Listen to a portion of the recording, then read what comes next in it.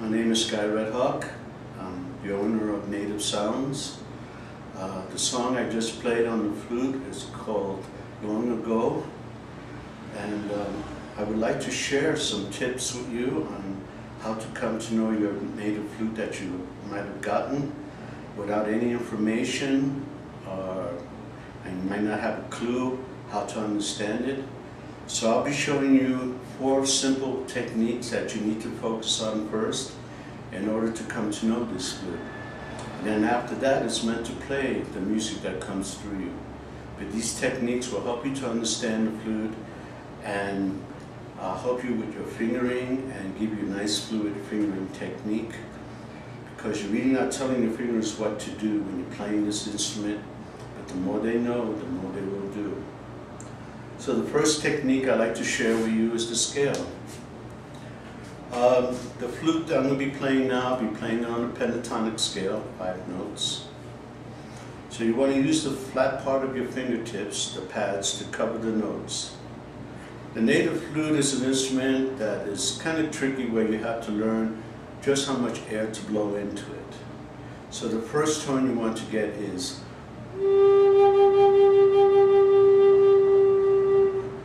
that'll tell you have it covered right and you're blowing just right. If you don't have it covered right, if there's a little space between your fingers and the note, you're going to get. Or if you do have it covered right and you're blowing too hard, so that's the only 2 times you're going to get those high squeaks. So when you get this tone,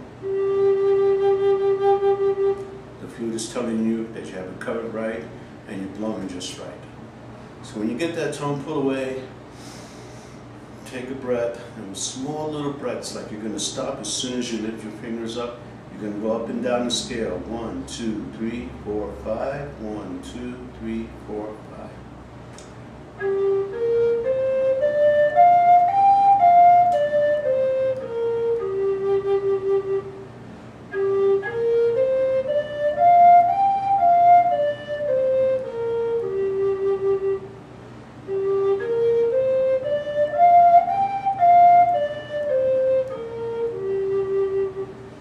Once you get up and down the scale without making any kind of squeaks or noises, you have every note good and clean, then you'll speed it up.